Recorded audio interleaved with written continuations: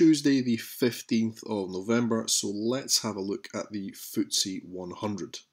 Okay, so first thing to go over is yesterday's price action from the Monday.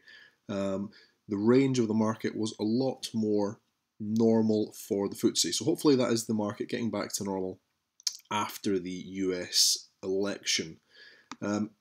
Currently, this market is sitting in between a strong level of resistance and a strong level of support. We've already gone over the triple bottom a few times. Up above, you can see the resistance level. It's a strong level. Whilst the market is in this whole section, I am looking at it as in a short-term range. I'm just looking at it as a range. The market currently is showing more of a negative bias, suggesting bearish price action. However, whilst in the range like this, it can change. So we have the key level of resistance, the key level of support. It really depends how the market reacts to these levels whilst we're in the range. The presidential election, the rally here was basically people betting on Hillary Clinton. The collapse and the subsequent recovery was when Donald Trump won, and then the sell-off was on the back of Trump's win also. So this whole level of price action right here is not giving us as many clues. For me, looking at the market currently, it is more negative, suggesting that bearish price action. But whilst in this key level, all you're doing is looking at it as in a range. For me, I actually really like when the markets are in ranges. It's very easy to trade it because you're taking buys and you're taking sells, and they're both high probability. You're just implementing your trading plan.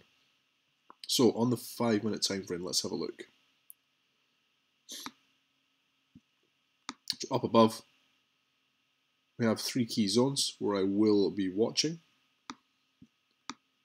Then as we come down below, basically the green arrows are the zones that I identify for subscribers as the preferred trading areas for me for the day.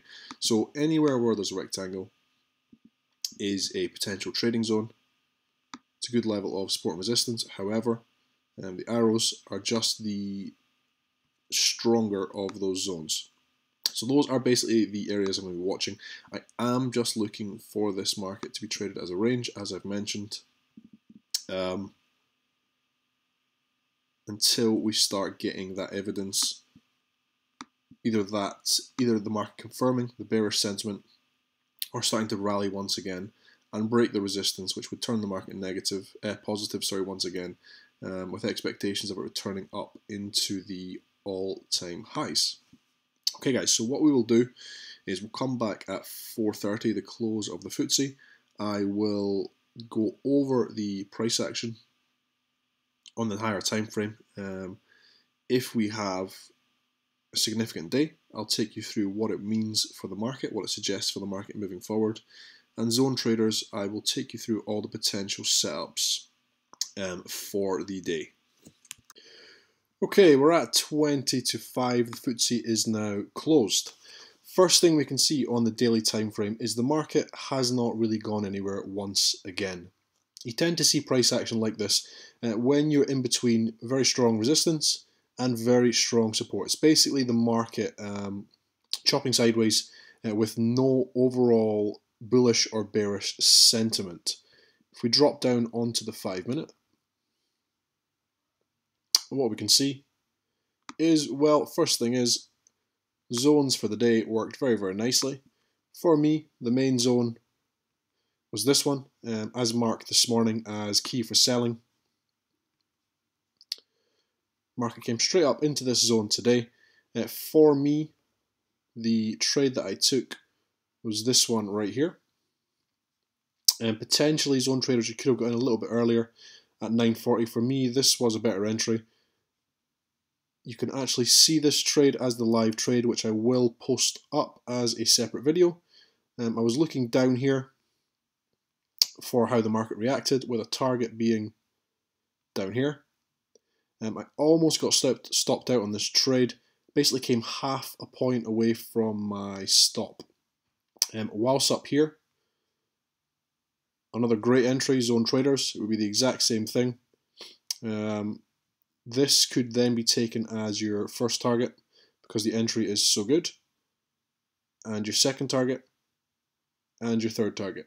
Market comes straight down into the 6792 zone. For me, after this trade, that was 1-to-1. I exited at this level. Where does the market come to? It comes down into our pre-identified zone, where we get a nice bounce. The market then comes back down for a potential buy position at 2 o'clock.